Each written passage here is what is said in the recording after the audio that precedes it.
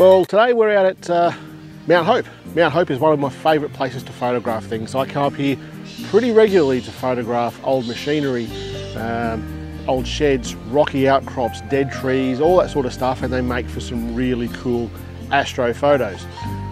Mount Hope was named by Major Mitchell. Major Mitchell, this is part of the Major Mitchell track, and I'll put a link down the bottom here and you can see what that's all about. And it's named after, or named by Major Mitchell, called Mount Hope, and what he was doing, he climbed up this hill here because around this country here, it is flat as a billiard table.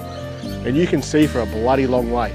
So as he was surveying this area, he climbed to the top of this rocky outcrop here in the hope that he could see the Murray River. And hence, Mount Hope.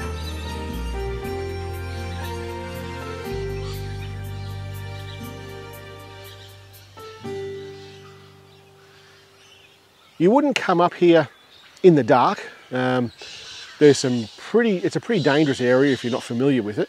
So I certainly wouldn't suggest coming up here in the dark or even in the pre-dawn, or even coming for a sunset photo and trying to climb back down off the hill in the dark. There's some pretty significant drop-offs here, some of them 15, 20 metres, and you'll absolutely do yourself some damage. In fact, there's a rock over the back there called Suicide Rock, and I think it's a bit more folklore than what it is actual fact. Apparently some people, some bloke rode his horse off there and committed suicide. So I think if you can get a horse to jump off a cliff, good luck to you. But anyway, that's what it's called. That's certainly what locals know it as, is Suicide Rock. So why are we here? We're here today to learn how to plan for an astro photo shoot. Let's get into it.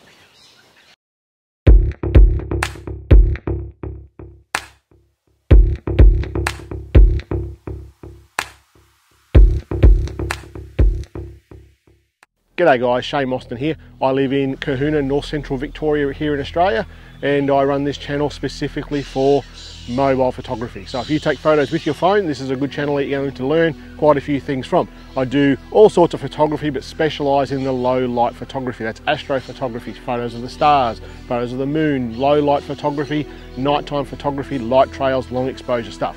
So if you're into that sort of thing and you want to see what our sort of countryside and where we are here, subscribe to the channel, hit the bell so you see 2 videos every week, Monday and a Friday. All right guys, let's get into this one.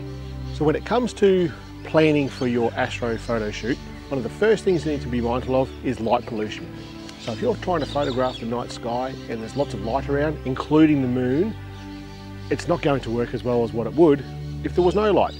So sure, you can take photos of the stars in a reasonably built up area with lights and street lights and so forth, but you're not going to see a lot of stars. You're going to see a lot more stars if you get out away from the cities and focus on a time where there's no moon. If there is a moon, a small moon like a slither of the moon, or anything up to half of a moon, you're going to still get some pretty good stars, and it's going to light the foreground as well. So you can use the moon to your advantage. To demonstrate what I mean by away from the cities, here's a photo that I took of Cow Swamp, and I'll take you there in another video. Out at Cow Swamp, I took this as the Milky Way was rising, and you can see on the horizon those clusters of lights. They're actually towns. So you can see a lot of light coming from those towns, and those towns are some 60 kilometres away. So you really need to get away from those towns.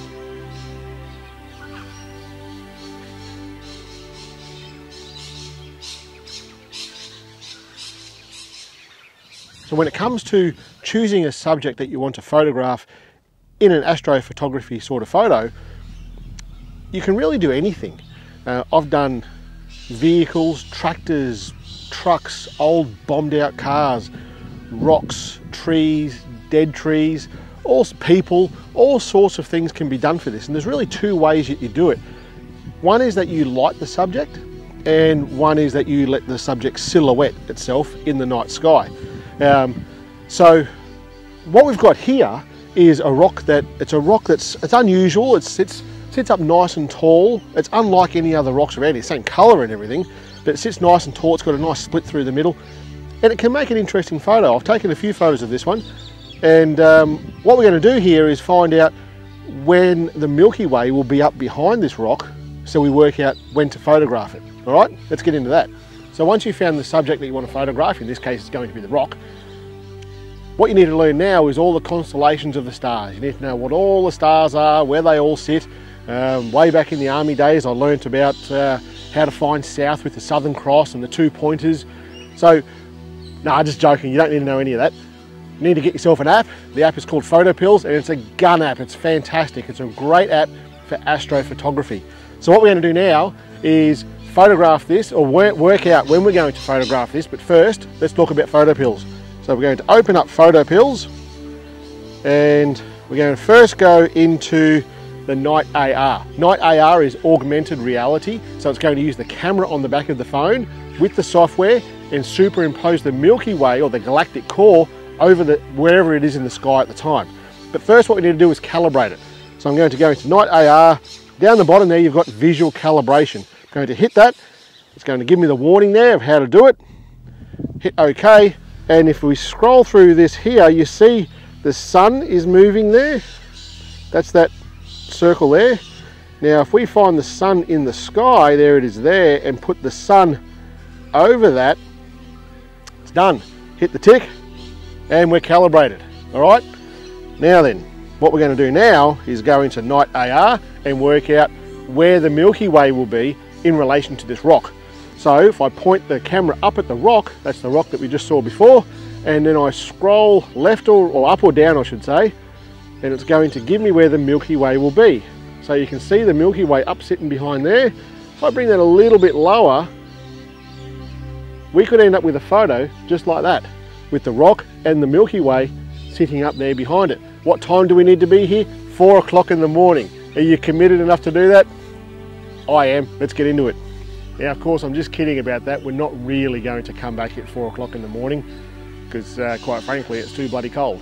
So, how are we going to work out when we need to be here at a more reasonable time for us human beings when we're going to have the Milky Way sitting up behind this rock? Well, we'll go back into this app. So we go into the app and we'll scroll up to where we were before, and we'll see there it's way early in the morning. What we want to do though is go into settings. We're going to change the date. Let's change this date to let's say September. And the reason we're doing that is because the galactic core over the season will change its place because of the rotation and the axis of the Earth. It'll change its place later in the season. So right now, if we wanted to take this photo, we need to be here at 4 o'clock in the morning. But if we came back here in, say, September, let's do that. Done. Done. And we'll rotate this sky through its time. There you go. We can take a different photo with the Milky Way over this way at a more reasonable time, I would think. There's 3, there's 4, 6, 7, 8 o'clock at night, 8:30 at night, and there we've got the photo. So we don't need to get up at a stupid hour in the morning. I used to do that, not so much anymore, and shoot the Milky Way. All right, guys, that's how I plan my astro photo shoots. I'm pretty keen to see what you guys like to shoot or hear about it. Do you like to photograph people, trees, rocks, vehicles? What sort of things do you like to photograph with the Milky Way or with the stars at night? Let me know in the comments below. Next week, what I'm going to do is show you how to light paint a subject whilst we're photographing the stars in the background so that they're all nice and crisp, and you can do it on a phone. All right, we'll get into that next week. Catch you then.